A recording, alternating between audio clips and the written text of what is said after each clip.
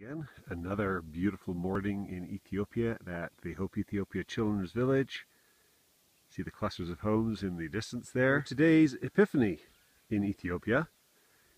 A great big celebration for the Orthodox Church here. A lot of great celebrations, and we were enjoying being with the people last night. We are at the Children's Village early in the morning in January. And here we're looking at our garden that's been growing, our vegetable garden. Growing very well. Lots of corn and beans and squash, peas, lettuce, even strawberries. Very bountiful. Our children's village and seniors village in the background there. And our volunteer house over here. Some of our wheat growing behind one of the children's houses. You can see some of it's maturing. It's going to be ready to harvest pretty soon. Looking very nice. Get some nice golden colors here. Our barley is looking quite good too. It's obviously quite mature and going to be ready to harvest. Apparently this is a very good quality here, that the people really like this kind of barley. We are at our test plot of teff fields.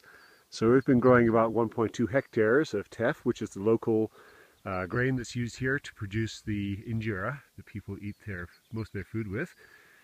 And it's grown very well this year, so we have a very bountiful harvest, which we're going to mill pretty soon, and then we'll be able to distribute it to our sponsored families and to the community.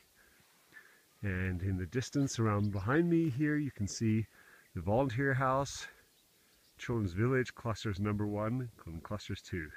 Our apple orchard nursery, you can see a lot of the rootstock growing here. And we've done a lot of grafting this year, so you can see all these rootstocks have been grafted. And they'll all be scions now, so these will be apple-bearing trees.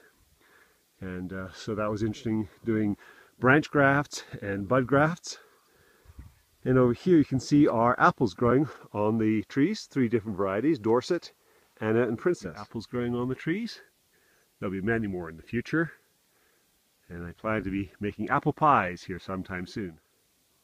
So all of us are learning some good techniques. We're training the different farmers in our agricultural crew, and getting some expert help from Alamu, who lives in Holetta. He's the model farmer who's been helping us lots. In each of our children's homes we have individual gardens for the families.